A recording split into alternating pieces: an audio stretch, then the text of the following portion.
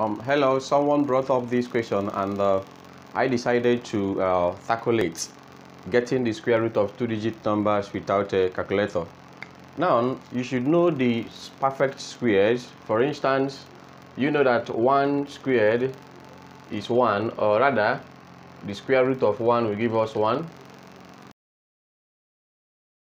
and so on and so forth.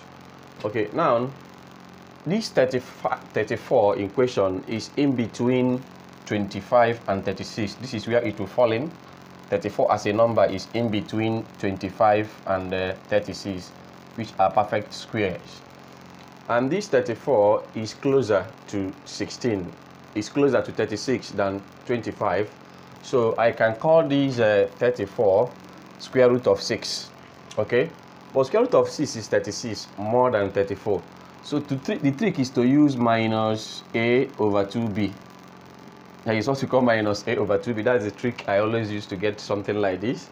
So I will have 6 minus. What is your a? The number given to me is 34. Difference between 34 and 36 I have used is just 2 over 2b. What should be the b? The square root of the value you've used is the b. And the square root of 36 is 6. So 6 is serving as your b. So this will give you 6 minus 2 over 12. Or rather, without wasting time, 2 we cancel 2. We have 6 minus 1 over 6 here. And 1 over 6 is something as 0.16 something. I can call it 0.17. All right, approximately. So when I subtract this, I'll get 5.83. This should be the answer, 5.83. Therefore, the square root of 34 is 5.83. You can try with another number. Let us try it with 20. If you want to get the square root of 20, 20 is in between 19. It's in between 16 and 25. You can see 20 here, and 20 is 4 afar from 16 and the 5 afar from 25. So 20 is closer to 16. Because of that, we are taking 16, and the square root of 16 will give us 4. Now, because you are taking a number lesser than the given number, you say plus instead of minus I did in the previous one.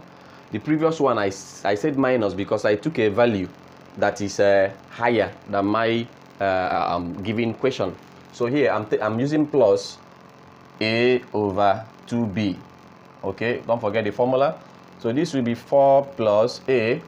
Here is the difference between the two numbers you've used. I've used 20 and 16. So difference between 20 and 16 is just 4 over 2 times a, 2 times b. b is the actual square root of the value you've used, which is 4.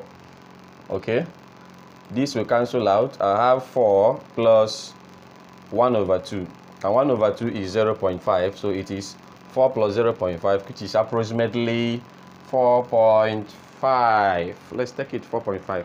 So this is how to get the square root of numbers without using calculator. If you've enjoyed what you've watched, kindly share my channel link and subscribe to my channel for more videos. Thank you.